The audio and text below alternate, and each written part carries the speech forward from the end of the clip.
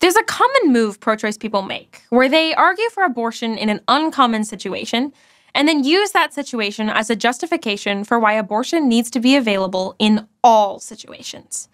This isn't actually very strong from a logical perspective.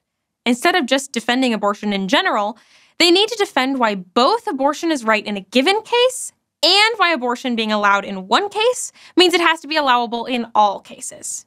It's not a logical move, but it's used for its rhetorical strength. Someone tries to back you into a corner defending an unpopular part of the pro-life position, and then they generalize it when you're on the back foot.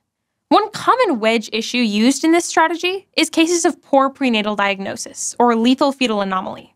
It can be a little tricky to respond to this, because it's not like any other argument in favor of abortion.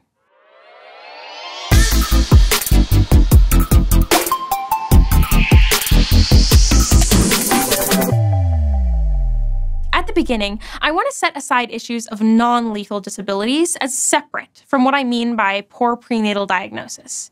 The issue of prenatal discrimination against people with disabilities is different from cases in which the fetus is likely to die or have extremely poor health outcomes. And we address it in our video, Quick Response: Abortion is More Humane for Children with Disabilities. In cases of poor prenatal diagnosis, the fetus is diagnosed, accurately or not, as having a condition which is likely to result in death or severe illness with a shortened expected lifespan. Unlike most other reasons for abortion, this is almost always centered on the child rather than the mother. Women in this situation often want to keep the child, but they feel that it's better to abort the child in an effort to spare them from suffering or a painful death. Basically, this case isn't about abortion. It's about euthanasia. It just happens to be euthanasia by means of abortion. As such, your usual arguments against abortion aren't going to have the same effect. A lot of people would support doing something similar to someone who is uncontroversially a person, such as an adult with terminal cancer.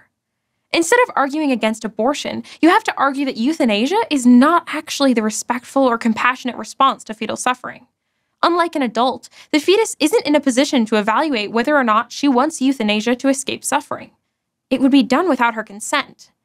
In addition, the proper response to human suffering isn't to kill the suffering human, but to help them. Abortion for lethal fetal anomaly also puts the parents in the situation of directly taking the life of their child, rather than their child dying from a disease, which can be harmful to them and at minimum complicates the grieving process. All that is without mentioning the reality of the abortion procedure. Euthanasia is touted as a quiet, nonviolent death. But that could not be further from an abortion. The far majority of abortions occur by suffocation or dismemberment. Suffocation and dismemberment can hardly be categorized as nonviolent and humane. Only very late-term abortion procedures use a lethal injection of digoxin to stop the heart, which is perhaps slightly closer to euthanasia's quiet, nonviolent death ideal.